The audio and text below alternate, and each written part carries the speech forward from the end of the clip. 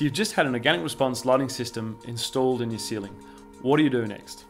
The lighting controls are completely installed in the factory, in the luminaire. So what turns up on site is simply an Organic Response enabled luminaire that just gets put in the ceiling, plugged into 240 volts, and it just works.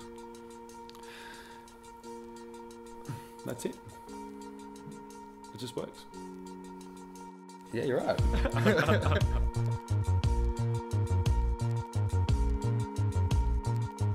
You've now got your Organic Response lighting installation sitting in your office. Although it's completely plug and play, you do have the option of optimising the system so it more effectively provides the light levels for the occupants sitting below it. The first thing you'll need is an infrared dongle and also the iPhone app, both of which you can obtain from our website. So to engage with a particular light, it's really important that you point the remote control directly at the light you're trying to control.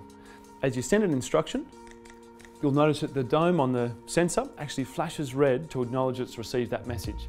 If you see the dome flash twice, it means it's unable to act on that message, such as if you're trying to increase the light level above 100%. Fluorescent lamps burn brighter for the first 100 hours of their life, and during this period they shouldn't actually be dimmed or it'll affect their lifetime. For this reason, Organic Response sensor nodes are shipped in burn-in mode. This means that they won't actually respond to dimming signals for that first 100 hours. It's important to realise this because if you have a new installation and you find that it's not responding the way you want it to, it's likely that they're in burn-in mode. This can be cancelled if desired by pressing the Stop Burn-in Mode button on your remote. As we all know, offices are often overlit. With Organic Response, we're actually able to trim down each individual light to suit the task or the occupant underneath it.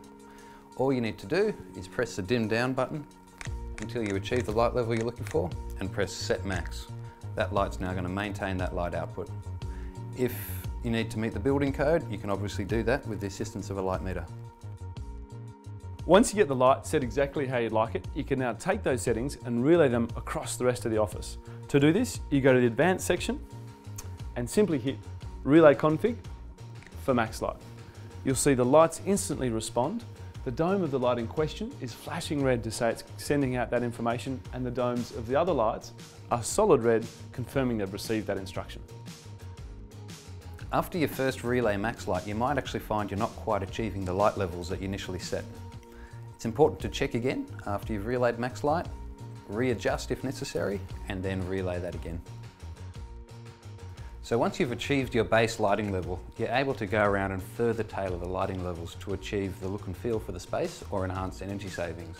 For instance, you might dim down a corridor to achieve greater energy savings, or you can do some feature lighting. A great example of this is wall washing, which can really enhance the look and feel of a space. It's quite simple. You go to the wall washing luminaire, dim it up to where you want it, and then set max. So you now know how to optimise your Organic Response lighting system. You can use it to create even better lighting quality and save even more energy.